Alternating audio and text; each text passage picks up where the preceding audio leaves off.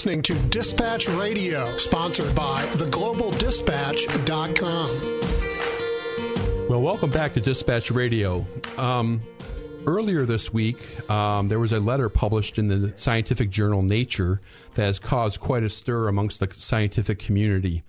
And in a nutshell, it's saying that there's a group of scientists that are interested in performing controversial experiments on the bird flu that's circulating in China right now. It's called avian influenza H7N9. And to date, it's infected 134 and killed 43. Here to try to sort this out is Dr. Vincent Racaniello. He's a professor of microbiology and immunology at Columbia University. Hello, Vincent, and welcome back to the show. Hey, Robert. Thanks for having me back. You were. As soon as I saw the story, you came to my mind immediately. So tell me if I got this right. So we got about 20-odd virologists, and they want to do some manipulations on this virus. Is that it in a nutshell? Yeah, that's basically it. The H7N9 virus, which, as you know, just emerged into people this year, seems to have some potential for infecting more people. So these virologists want to do experiments on it, and they wrote this letter to let everybody know exactly what they want to do. Sure. And these experiments are called gain-of-function experiments. In the simplest possible terms, can you try to explain what that means? So a gain-of-function simply means that you take a virus and you change it in some way so it does something new. So it does something that it didn't do before. That's all that means. It's quite simple. So you could, for example, take this H7N9 virus and make it resistant to an antiviral drug. That would be a gain of function. Sure. And I read your post on Virology blog the other day, and clearly you are pro gain of function experiment. And I guess my question is, and for our listening audience, why would anybody want to do this? So, yeah, to really understand how this virus works and really any other virus, we do gain of function studies all the time. We don't make a big deal of it. We don't write letters telling the world that we're going to do them, because that's not the way science works. Science works by just doing your experiments. We do this because we would like to see what kinds of changes would lead to a gain of function and what would be the consequence. So in the case of this virus, these investigators want to make the virus drug resistant. As you know, there are a couple of antivirals that you can use if you get influenza, Tamiflu, Valenza, and these investigators want to make the virus resistant. And the reason they want to do that is to see if a drug-resistant mutant would have any properties that would make it scarier in people.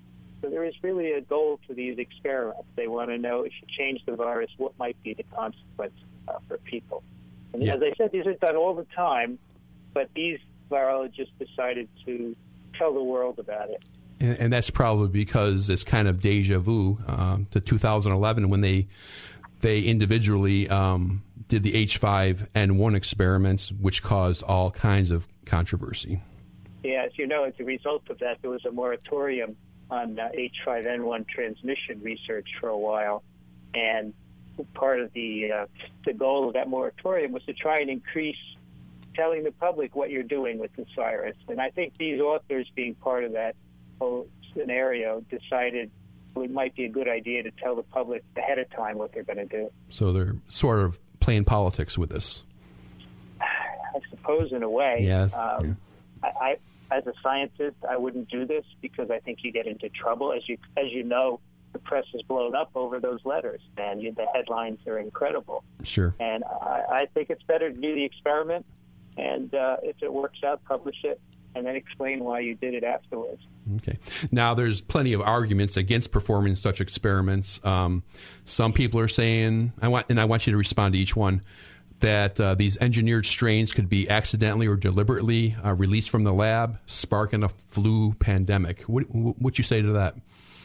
I think this is very, very unlikely. The way I view it is you have to balance what you might get from an experiment versus the potential danger. And in this case, the potential benefits far outweigh the dangers. These experiments would be done under high containment. The likelihood that a virus would escape is really, really low. Plus, whenever you do a gain of function, the virus always loses something in exchange. And in the H5N1 gain-of-function experiments where they adapted them to ferrets, to aerosol transmission, that was a gain-of-function. And what those viruses lost was their ability to cause disease when they spread by that route. So I don't worry about a dangerous strain getting out at all. I think that likelihood is really negligible. Okay. And another critique is some are saying that the animal models, such as ferrets, they can provide some information as far as risk of transmissibility and pathogenicity. However, how do you extrapolate that to humans? You're right. Now, this is something I have always contended. You cannot make predictions about what will happen in humans based on an experiment in an animal like a ferret or a guinea pig or whatever your chosen animal model is. But you still have to do these experiments because they provide you other kinds of information. For example, the ferret transmission experiments with H5N1, the result of those were a series of genetic changes that allow the virus to transmit in the air from one ferret to another.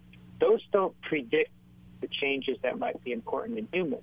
However, those changes give you an idea about how it works to make a virus better to transmit in the air. In other words, what is the function of these changes? And I think the function is conserved between animals and humans. So they do provide a lot of information. They're not predictive, but they provide what we call mechanistic information about very specific aspects of human disease. Yeah, and kind of a follow-up to that, I saw in one AP report this week, one scientist who is definitely a critic of the experiments said, we tried this with the H5N1 2 years ago, we got nothing out of it. Should we do all this work if it's not actually going to make a difference? Well, I would totally disagree with the conclusion that we got nothing out of it. I would send that scientist to my blog. I wrote a series of posts about what we've learned from those H5N1 experiments. We learned a great deal. We were shown things that we've never understood before about what makes a virus able to transmit in the air. So I argue that we're going to learn a lot from these kinds of experiments. Yeah, and if you weren't aware, Vincent, I just saw a press release from Hong Kong today, and they have a suspected H7N9 case in China right now, and so that may be number 135. Yeah, I saw that on your blog this morning. Oh, great. Fantastic. Got to love that. Anyway, Vincent Racaniello, Dr. Racaniello, has a fantastic blog called Virology Blog. If you have any remote interest in the science of virology, this is the place to go. He did a fantastic article concerning these gain-of-function experiments, and he makes a very strong case for performing them, and I just found it great. And also, if you're interested, he has a very good Facebook page, too. It's called This Week in Virology. Am I correct?